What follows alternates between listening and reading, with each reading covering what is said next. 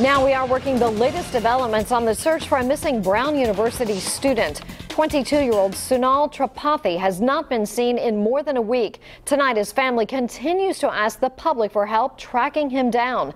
Eyewitness News reporter Marilyn Scherer joins us now live in the capital city with the Providence Mobile Newsroom.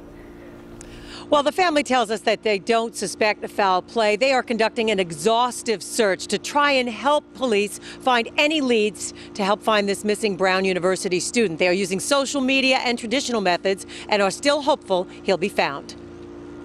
The search for 22-year-old Sunil Tripathi is intensifying now that 11 days have passed since the Brown University student was first reported missing. There is still no sign of him or any new leads to his whereabouts. His family says police are asking local businesses to release any security video near where he lived on the east side of Providence. The next one of the possibilities would be them reaching out to other private businesses to gather footage and information. Family and friends have set up a command center at the Brown campus to organize a search. They also appeared on network television appealing for help. They have been getting actually numerous leads.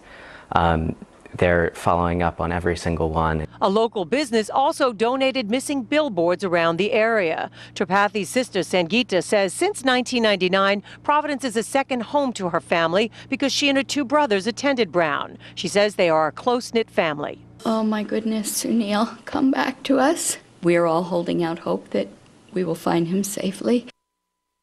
Now, if you have any tips for police, you're asked to call the Providence Police. And if you'd like to help in the search, they've set up a Facebook page called Help Us Find Sunil Tripathi. And they say they've already received 250,000 hits. Reporting live with the Providence Mobile Newsroom, Marilyn Scherer, Eyewitness News.